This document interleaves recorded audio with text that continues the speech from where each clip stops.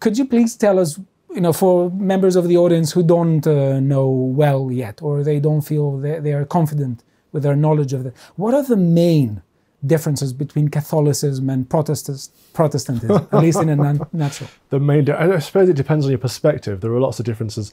For example, Luther thought it was important that the Bible was read in the vernacular so that people could have an understanding of what was being taught in the gospel. Or you could see it in perspective of power, in that Protestants don't submit to the authority of the Pope, although some of them will recognize the leadership of Rome. So there are different, it's not as simple as saying this is what Protestantism is, this is what Catholicism is. But I would say in terms of Luther, both of those issues play at hand, although he didn't obviously intend to leave the Roman Catholic Church initially. He ended up resorting in heresy. But a lot of it comes down to submission. Yeah.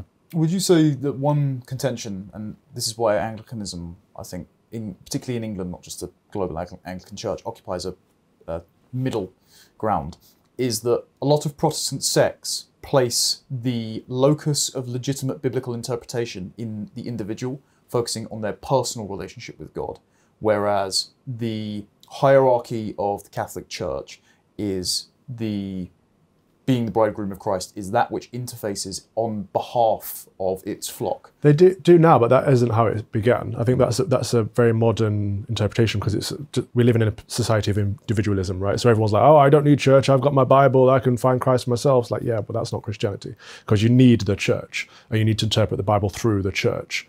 I think even most Protestants of the Reformation would have agreed with that. I think the difference being that how we interpret the church is different now as well.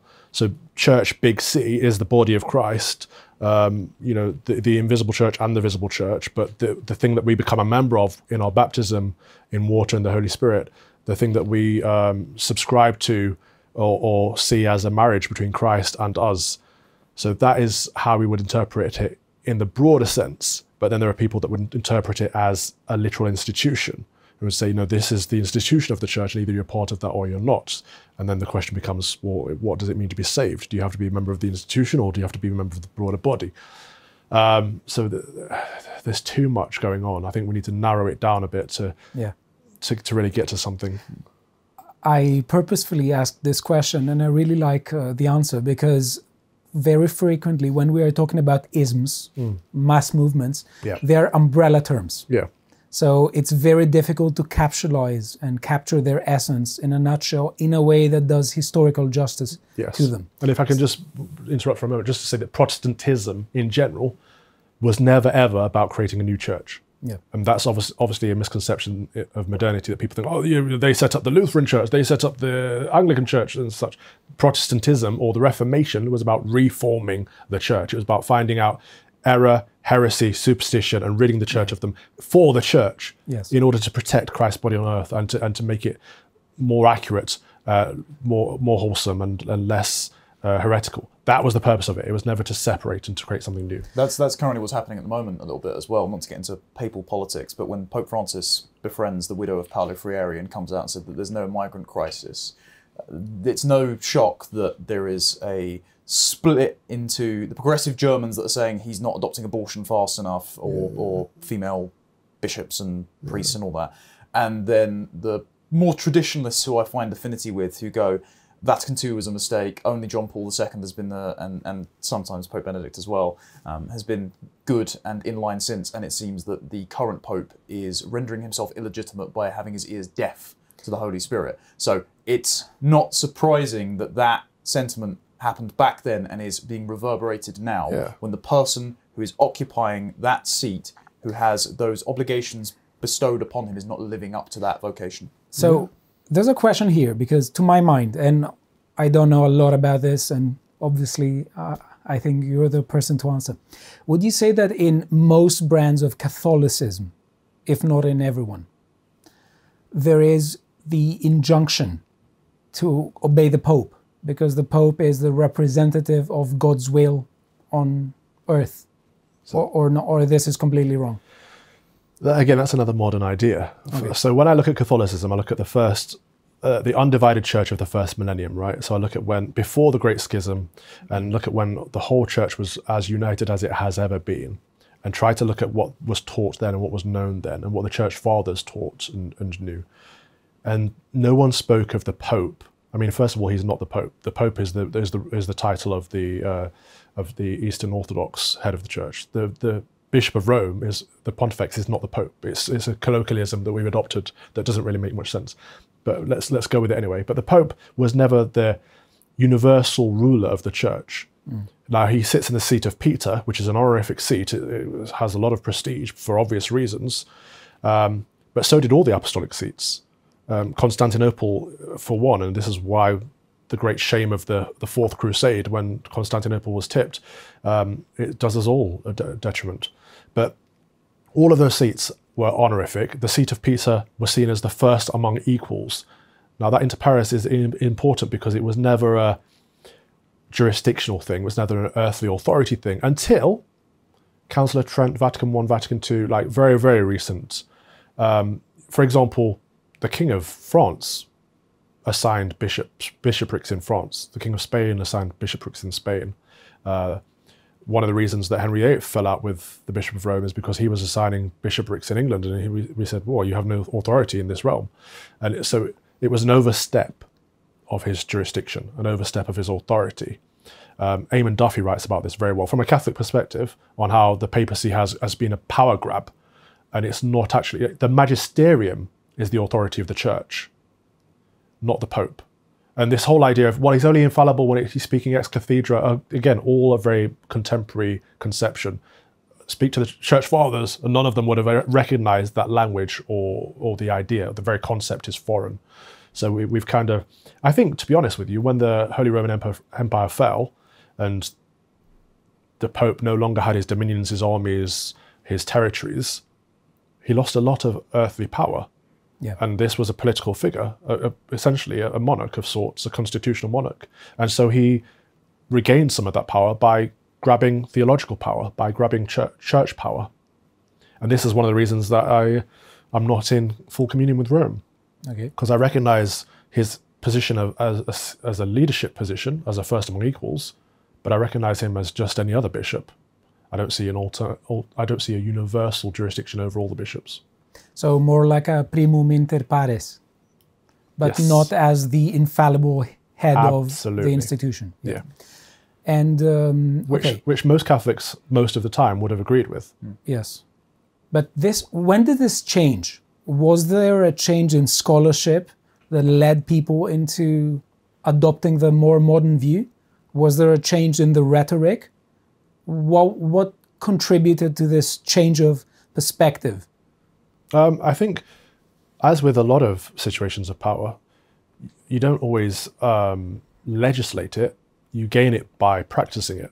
Yes. So once you've been assigning bishoprics for a few decades, it becomes expected that you are the person that does it, and then that's a literal power grab, Yes. and therefore there's no way to challenge it because it's not actually, there's no written jurisdiction.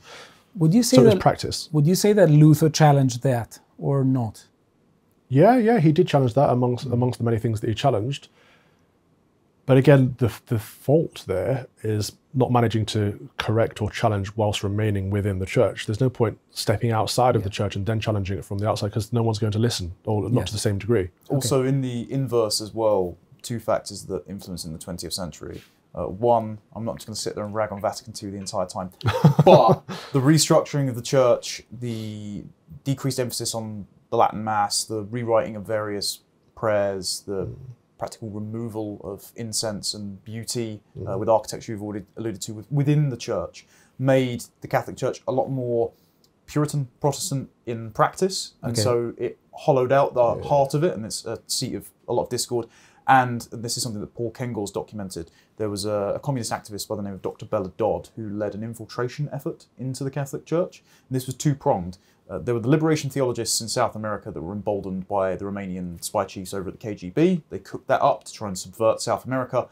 Now we have Pope Francis, who is a liberation theologist Jesuit. They're at it again. And also Bella Dodd in the States led a lot of communist activists to enroll themselves in the church, and she estimated well over the hundreds. And she told this to a congressional testimony, I believe. So having those kinds of people piddling inside your tent means you're going to get a flood. Well, it was the enemy. It was the enemy trying to infiltrate the church, which is what he's always wanted to do. And too many people succumbed, unfortunately. You know, the traditional Latin Mass is pretty much the fullness of the Mass. It's a great shame that that it's currently being suppressed.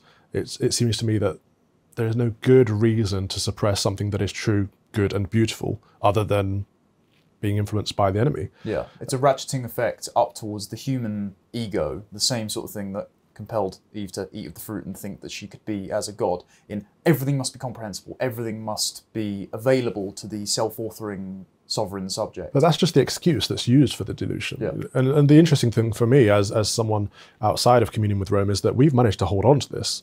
So the English church has managed to hold on to the Mass in its fullness. So if you look at the English Missal, it is the Latin Mass, but with words translated to English. So they didn't remove things as they did with the Novus Ordo, and the translation is much more beautiful. In fact, the Roman Catholic Church has come round to the translation of the English Church for things like, if I say the Lord be with you, what would you say?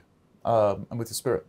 Right, which was changed from yes. And also with you. Yes. But we've always said, and with thy Spirit. So that's just one example of the English translation has always been superior because the Roman one was rushed post-Reformation. But if we'd have worked together, if we hadn't have split, it would have been far better for everyone. But my point is that we hung on to the Mass. So the English Mass, although Roman Catholics wouldn't recognise it as valid or legitimate for political reasons, because the Pope decided it was no longer valid or legitimate. But if take that aside for a moment and assume that the Mass is the Mass, the English Mass is more reverential and higher than the Novus Ordo. I would say sometimes more reverential and higher in theology than the Latin Mass, but oftentimes on a level with it, because we didn't have the same theological watering down dilution that happened during Vatican II. When it comes to Protestantism and the break from Catholicism, would you say that it is a sensible generalization to claim that Protestantism is much more decentralized in its operation than Catholicism? Yeah. So I think what Weber is getting at in the beginning of the book is by saying that there is a spirit of decentralization in Protestantism that was also parallel to an effort to decentralize the economy. Right. And I was reading some time ago, about the effects of the Black Plague on Europe. And lots of them were saying that around a third of the European population died because the economic model was production for immediate consumption. And that led to the absence of a stock. So there was a decentralized economic activity, or there was a pressure to decentralize economic activity after that. Yeah. And Weber would say that these tendencies, in combination with Protestantism, which was much more decentralized in exercising power in comparison to... It's the greatest weakness of Protestantism. So whilst we just talked about liturgical reforms and how the English Church has been saved of those because of this decentralization, it's also the greatest weakness of Protestantism because there is no there's no direct authority. They don't have anywhere to look for authority, which should mean that nothing changes. But in effect, it means that things become more and more liberal because there's no one to stop it. If we look at, for example, the ordination of women or the remarrying of divorcees or the acceptance of contraception, look at any kind of liberalism that's taken hold in the Anglican Church as an example, it's because there is no ultimate authority, there is no authority to look to. So that should mean that the Church has no authority to make these decisions. But in fact, what it's meant in practice is the Church has no authority to prevent them. Yeah. To watch the full video, please become a premium member at lotuseaters.com.